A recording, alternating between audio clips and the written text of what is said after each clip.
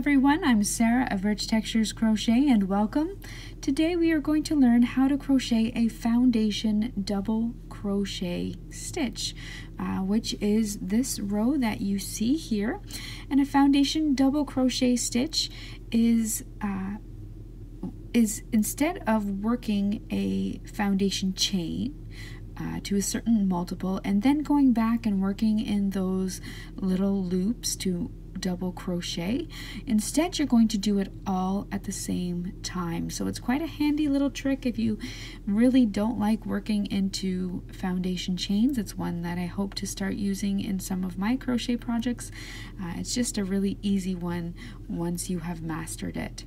So this is the foundation double crochet stitch. Go back and check out how to work the foundation single crochet and half double crochet stitch. Those tutorials are also here on my YouTube channel.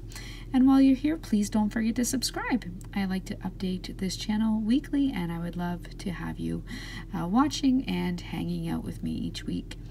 So why don't you grab say yarn and a hook and let's learn how to crochet the foundation double crochet stitch. So many times when you are working a pattern, it will ask you to start with a foundation chain of a certain number of stitches, and then it'll ask you for your first row to work a row of double crochet stitches.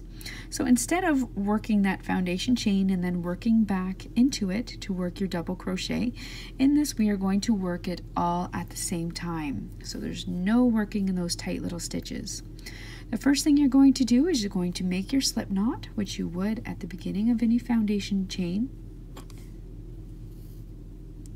And for my foundation double crochet, I like to start with a chain of 4 because quite often in my patterns, that first chain 3 I count as a stitch. So I'm going to crochet 4 chains. Then you're going to yarn over and insert your hook into that 4th chain.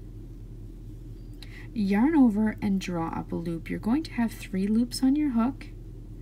Now you want to work your chain stitch. So you're going to yarn over and you're going to pull through that first loop on your hook. Keep it loose and that forms your first chain. You can see it right down here by my thumb.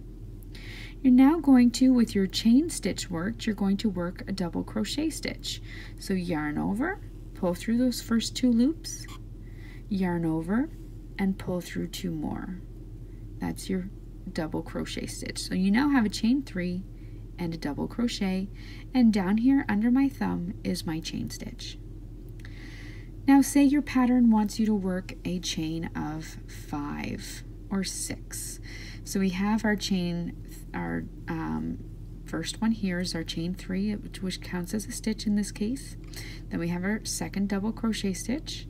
We're now going to work another double crochet. So we're going to yarn over and we're going to go down to that chain stitch. You'll see a V when you look at the bottom. I'll take my hook out here and you can see a V here. You're going to yarn over and insert your hook under those 2 loops of the V of that chain stitch and yarn over and draw up a loop. 3 loops on your hook, you're going to make your chain stitch, yarn over and draw under that first loop. Still 3 loops on your hook, you're going to yarn over and draw through 2, yarn over and draw through 2 more, and that makes your double crochet stitch. You've now worked 2 foundation double crochet stitches. We're going to keep going, yarn over, find your V there at the bottom, insert your hook under those 2 loops, yarn over and draw up a loop. Work your chain stitch, yarn over, draw through that first loop. Now work your double crochet, yarn over, pull through 2, yarn over and pull through 2. I'll show you once more. Yarn over, insert your hook back under the V of the chain stitch that you made, yarn over and draw up a loop. Make your chain stitch, yarn over and draw through that first loop, then yarn over and draw through 2, yarn over to draw through 2 more to complete your double crochet stitch. And so you can keep going and make your foundation row as many double crochet stitches as you need for the pattern, for whatever it calls for. It's just a really simple and quick way of working that foundation chain and first row of double crochet stitches. So thank you so much for joining me on this tutorial on how to work the foundation double crochet stitch. Be sure to subscribe and give this video a like or a share, and until next time, happy crocheting. Bye!